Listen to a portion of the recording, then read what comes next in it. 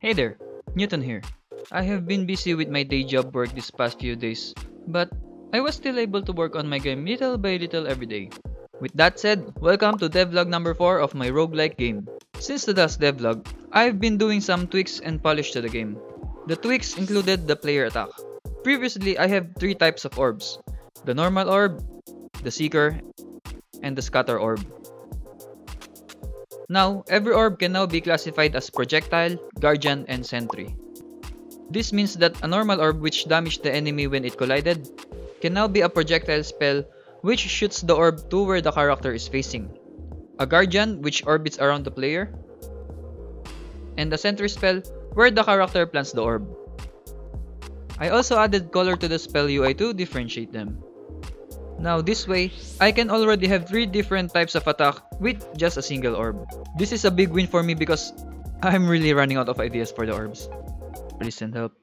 After adding the new spells, I wanted a way to tell the player which spell they are casting. The initial plan for this was to make a different kinds of hand gesture for the character, but this would take too much work for me to finish. Then I remember Hollow Knight. The player character doesn't show his arm when he attacks or when he walks. So I borrowed this idea and ditched the hands. I added a cloak to the player.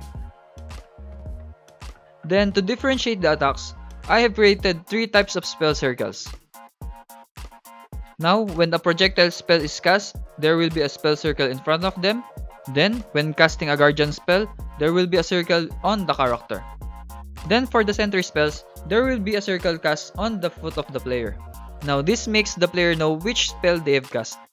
This also added some polish that makes the character feel like it's casting a spell rather than throwing drugs. The power of Christ compels you! The power of Christ... The last thing I did was adding more enemy. The first enemy I've added was a ghost enemy. This has the same behavior as a walking enemy, but it floats instead. And then I've added a slime enemy that bounces all around the stage. And then when it's killed, it will spawn 2 mini slime. Now it's a wrap for the recent update for my game, and I'm so glad that I could share it with you guys. I was really worried that I won't be able to make a devlog this time, but I was so glad that I was able to pull it off. I would greatly appreciate some feedback and suggestions from you guys, so don't hesitate to comment down below.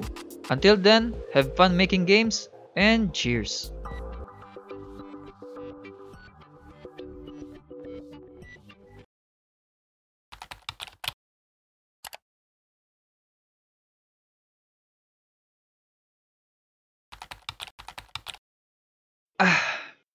Now that's progress for today.